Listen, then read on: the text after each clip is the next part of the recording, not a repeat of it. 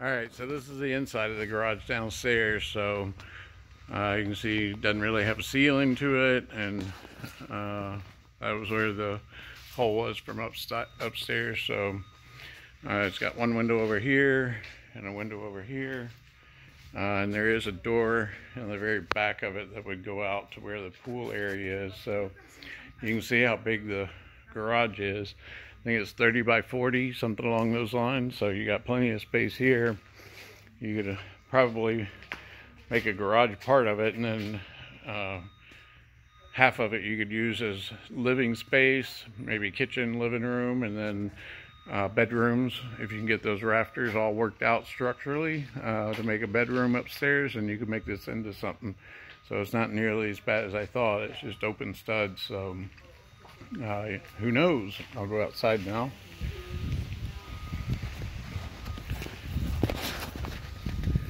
This is the side of the garage.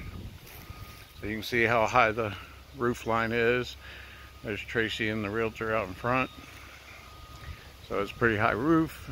And then this is the property line, kind of where that pole is there, the edge of the wooden fence. And it goes all the way out to the street. So you got lots of front yard space. And then as you go into the back, obviously the fencing is all coming down, termites, all that fun stuff. But you've got plenty of open space, lots of jungle, I'll call it. But you do have it cleared through here. She didn't say how big the lake was, but she did say it was a lake back here, and you basically have waterfront one side or the other. Have to get a number of linear feet, but you could potentially get you a boat down into here. I wouldn't recommend the 45 footer, but you can get you a 20 footer in here and tool around, go fishing, just hanging out on the lake. Down that direction is south direction. It goes out into another lake and that kind of stuff. So you got lots of areas. She said some of it goes 60, 80 feet deep in places. So it's not a shallow lake, so to speak. Here's another little area here. So plenty of place to put in a dock of some sort so you can tie up a boat. They did build this, but it's seen its better days. Probably need to be removed because it's all rickety. I started walking up there and went, yeah, no, not gonna happen.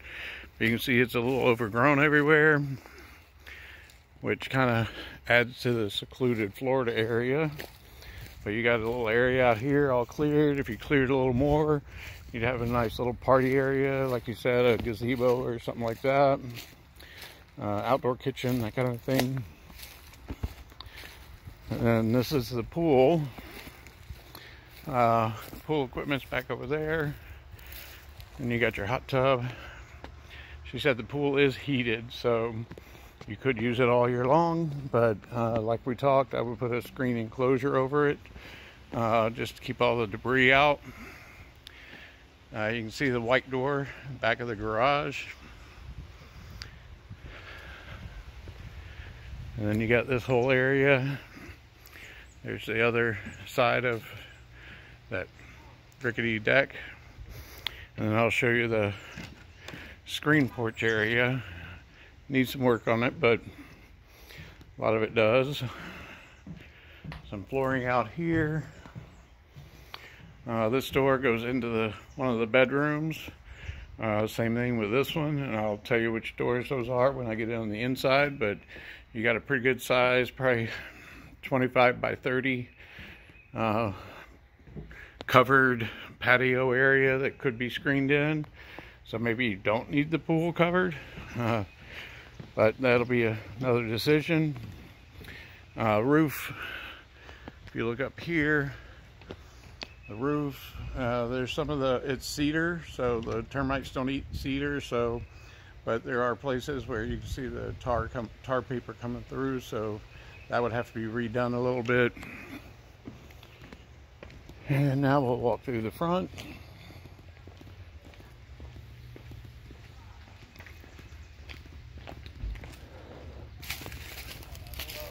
there's the side of the garage.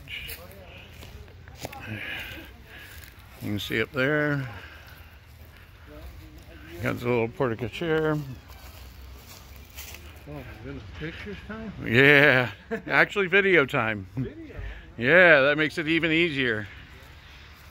You can see up top there.